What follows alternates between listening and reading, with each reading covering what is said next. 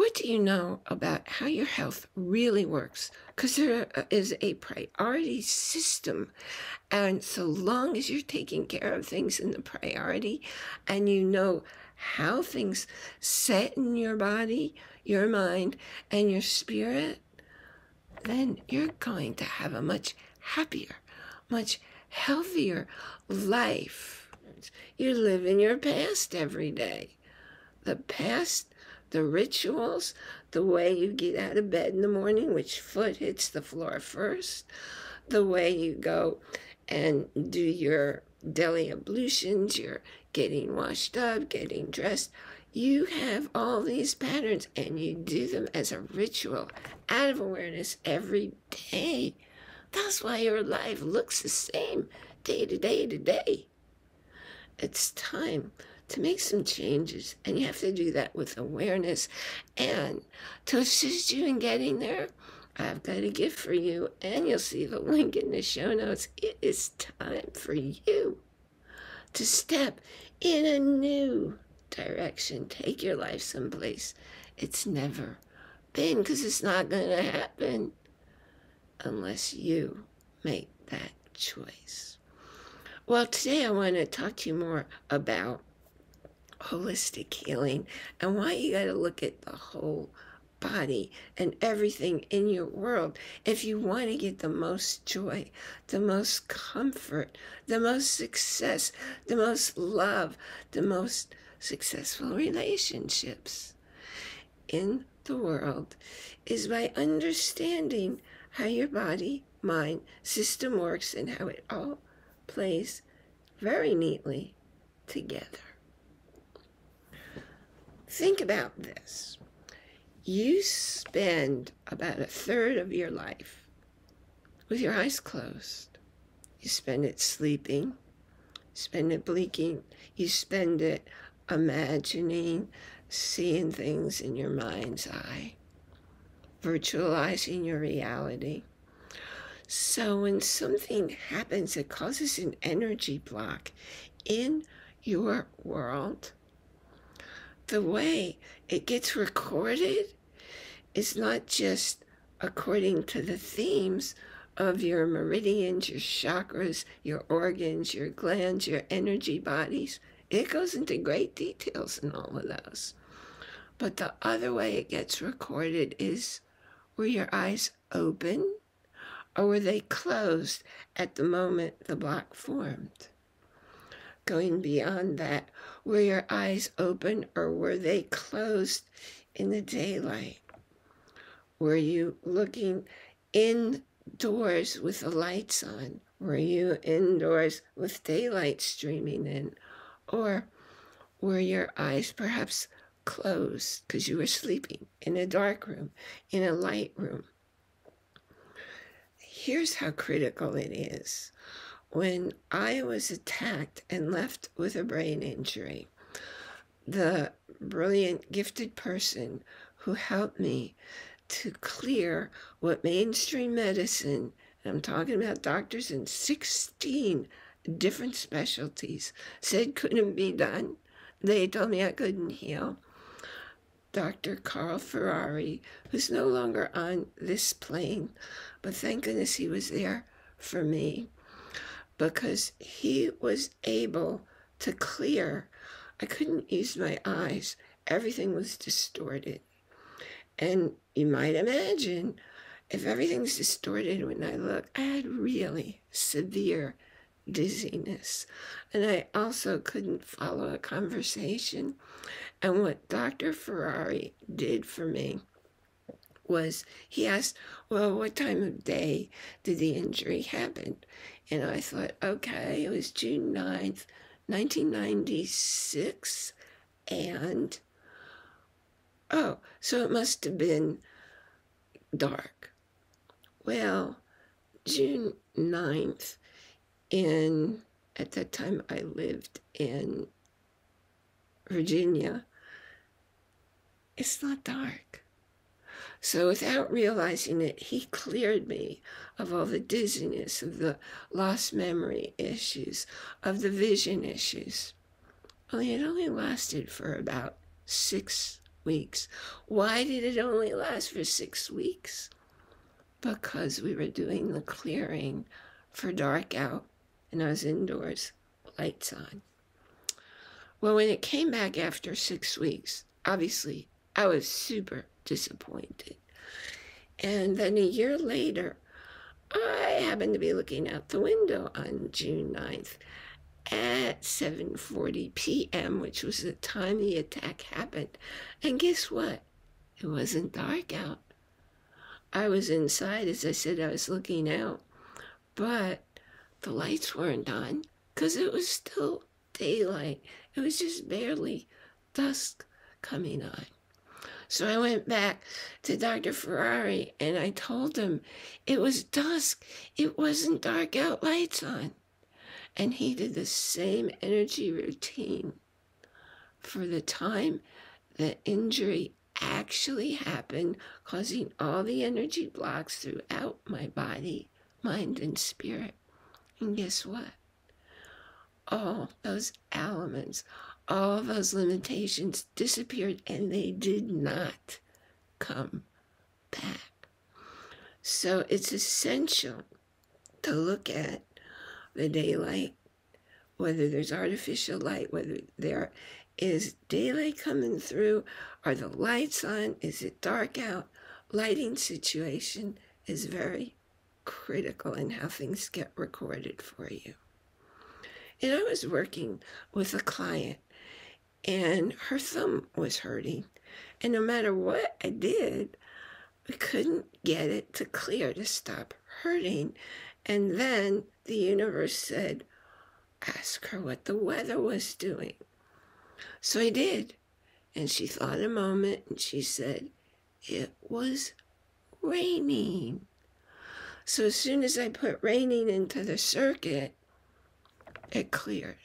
So what I learned that day was eyes open and closed, in light, in the dark, in all lighting conditions, and in all weather conditions.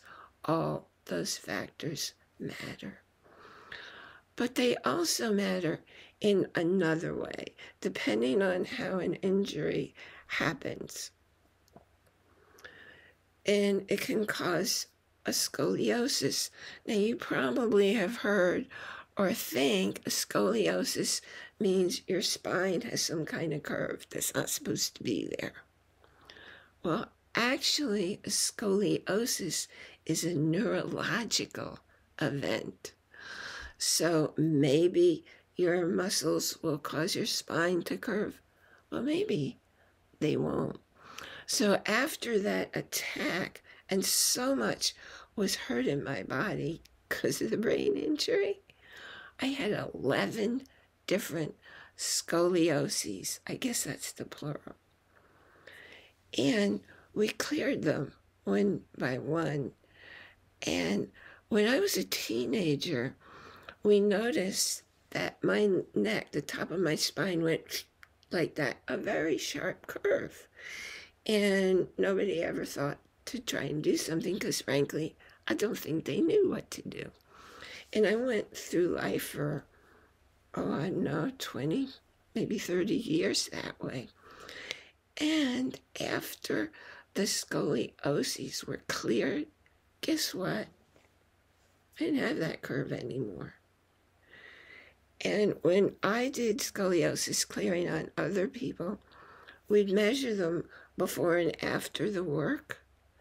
I remember I had one client who grew a whole inch because his body did, in fact, straighten out. So all these elements play a part. What I wanted to mention when I was talking about everything I've mentioned so far, about the lighting conditions, the weather conditions, if you've ever been to a chiropractor, and you were really hurting, and then the chiropractor did an adjustment, and you felt really good, much relief. You know what I'm talking about? If you've ever had an injury that caused your spine to go out of alignment, then you know what I'm talking about. And a really good chiropractor can help you clear that I personally would never, ever go to a chiropractor who doesn't do kinesiology, because I worked on a young man. He was just in his 20s, and his chiropractor had broken his neck, and he was paralyzed down one side. Now, fortunately, I had tools. I knew how to help him. So within a half hour's time, he had tingling restored. But the reason I'm bringing this up is when you're going to the chiropractor, you're indoors. And you're in a room with lights on. Chances are they're either LED or fluorescent lights, which that's white light. That's really interfering with your wellness anyway. But if the chiropractor's clearing and realigning your spine, yes, you're going to feel good. But I don't know if you ever had this experience. I did. By the time I left the building, went down the elevator, got out in the parking lot, got in my car, ouch, the hurt was back. Because I had only been cleared because the information was not put in when the work was done, that it was indoors during daylight hours and the lights were on. Didn't get cleared for those specifics, so it came back. And if you find yourself going back over and over again, in fact, way too many chiropractors will tell you, well, you got to come 3 times a week for 2-3 weeks. And then you got to come twice a week. And then you got to come back every month for, I forgot what word they use, but just to redo it, like a tune-up you get on your car. Well, if you know how to include the eyes, the conditions, the lighting conditions, the weather conditions, that's going to be covered. It's not going to come back when you have the adjustment.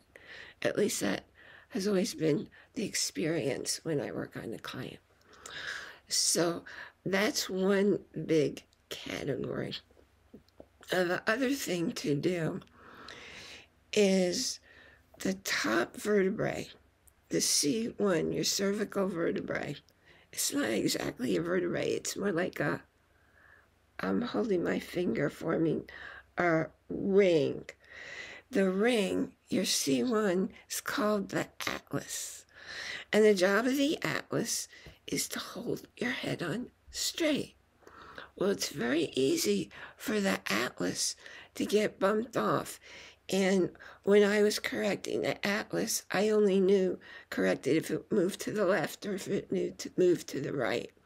And what I learned, because I had that brain surgery and they had to shave off part of my atlas, and they knocked it in such a way that it was actually not up.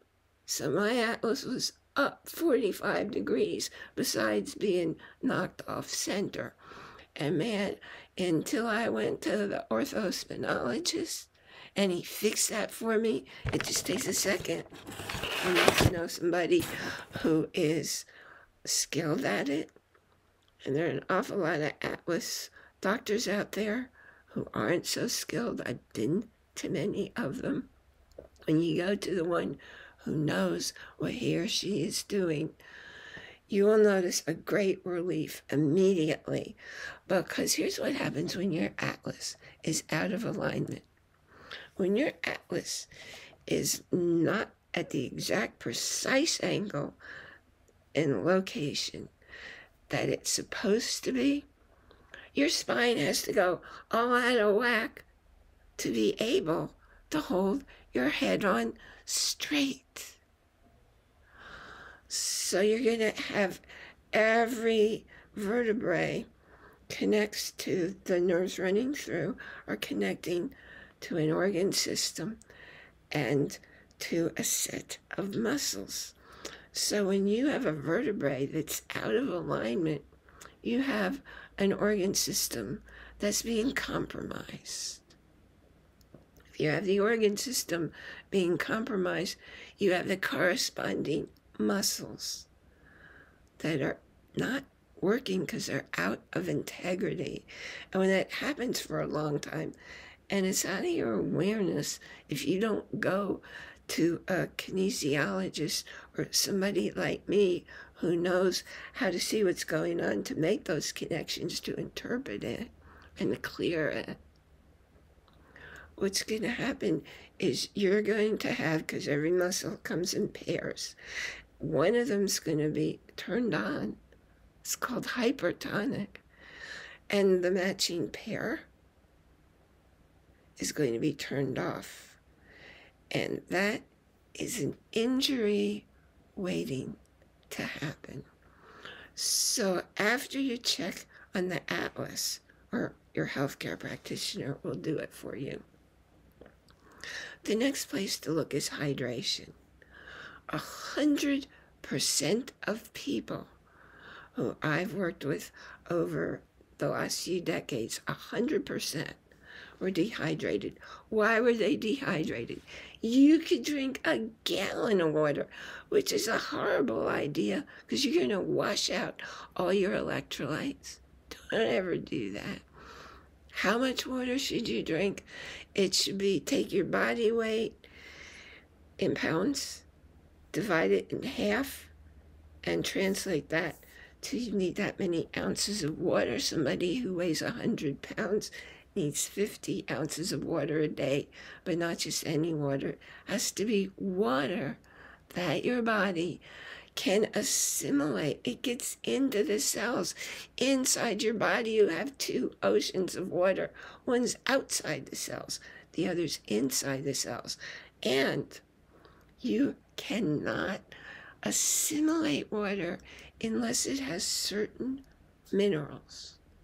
Best way to be sure you have those minerals is by using real, pure, authentic Himalayan salt, the pink salt.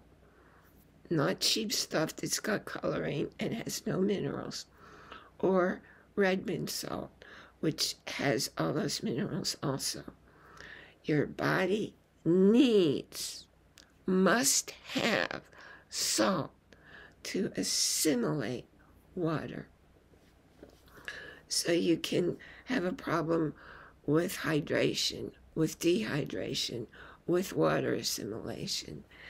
And once those things get cleared, oh my gosh, you're going to notice a huge difference instantly in your functioning.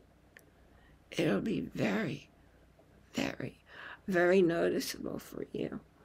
And I had one person come to me. She was a whole pint, 2 glassfuls of water low. So she had a whole bunch of physical stuff going on. Or maybe it's moody stuff.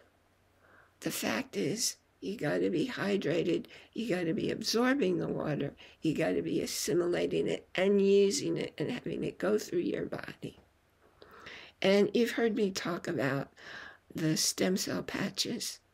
They can't work if you're not hydrated.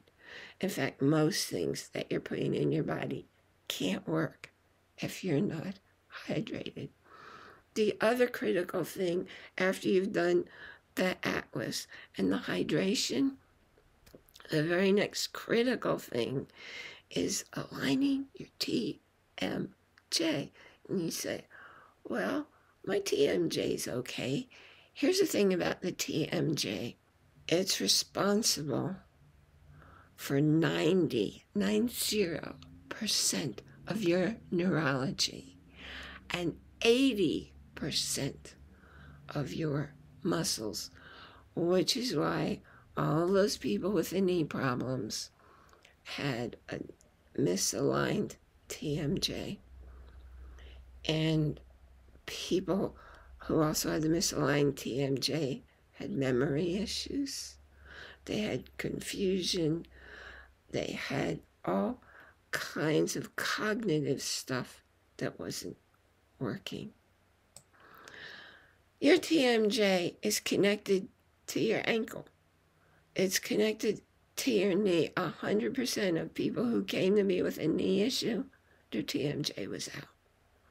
Transmandibular joint. You don't have to have a clicking jaw. You don't have to have pain happening when you open your mouth for it to be out of alignment. And memory issues, thinking. Oh, I remember reading a study about, the psychologist said, look, the brain over here, this section, it's too small, and that section's too big, and that is what's causing the ADHD.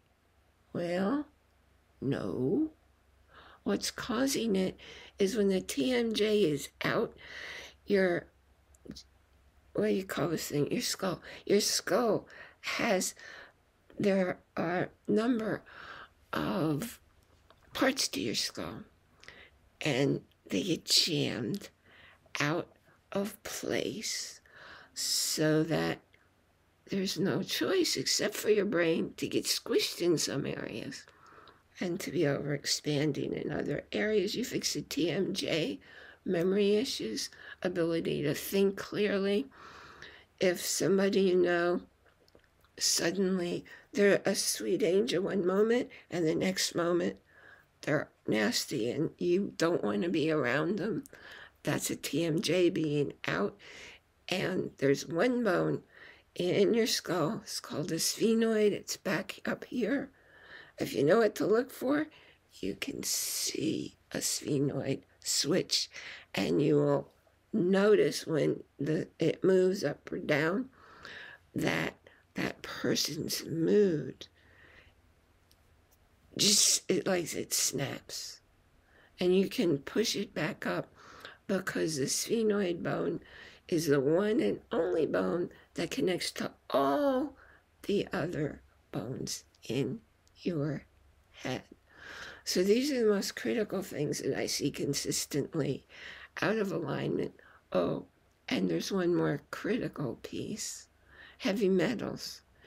We live in a terribly polluted world. It's impossible that you don't have heavy metals in your body. So that's something else that an energy kinesiologist can clear out. And it's really, really cool when it happens, because I'll find that, and I have heavy metals that I'm testing very specifically what's in there and where it's in there. And those heavy metals, they lodge all over the body, not just in your head. They'll be in joints. They'll be all the way down to your feet, to your ankles. And I energetically move all of them up into your bladder and then remove them, so that all you have to do is go to the bathroom and the heavy metals come out. And it was really interesting. I had 2 different clients who were urinating green urine for a whole week, because whatever heavy metal it was, I know copper starts blue and it can go green.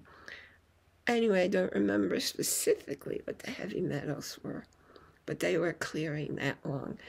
And if you have complaints of candida, you can't touch candida until the heavy metals are out, because the candida feeds on heavy metals. So anyway, those are things important to know for your well-being, and they're the very, very basics. And candida gets cleared once you have all the muscles which connect to all the elimination organs. You make sure all that's working, and then you can clear it. Because if you take heavy metals and other poisons out from where they're hiding, and they are hiding, they won't turn up in any kind of blood work, because they're in your organs, in your body, hiding. And if you don't make sure all the muscles that connect to those organs are working at 100%, you're not going to be able to get rid of the heavy metals or the candida, and you'll just be putting it out in your bloodstream, in your body, and you're going to wind up sick. So those are really key things to know when you're starting your wellness journey. And if you have any questions and if you want to work with me, you just contact me, and there'll be a contact link below, because we'll work long distance and we'll get your body, your mind, your spirit, because all of them work together.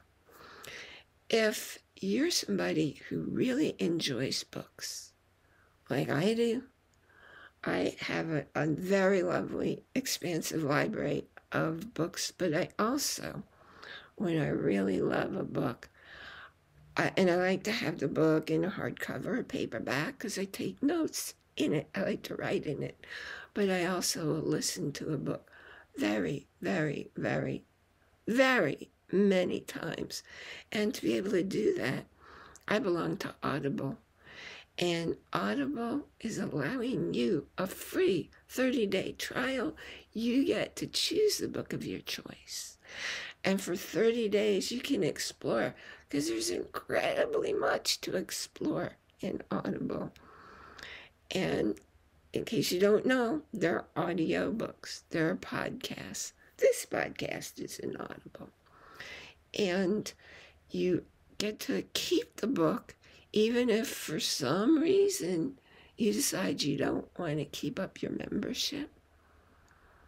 So the link also for that notes in the show notes.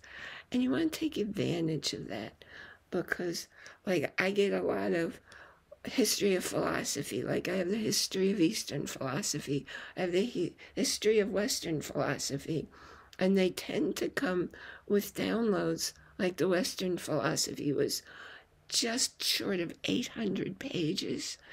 And I don't remember how many pages the Eastern philosophy handout was. Anyway, I'm listening to something all the time, podcasts, audiobooks, and then I go and look up in the printed book so I can take my notes. Thank you so much for joining me here today.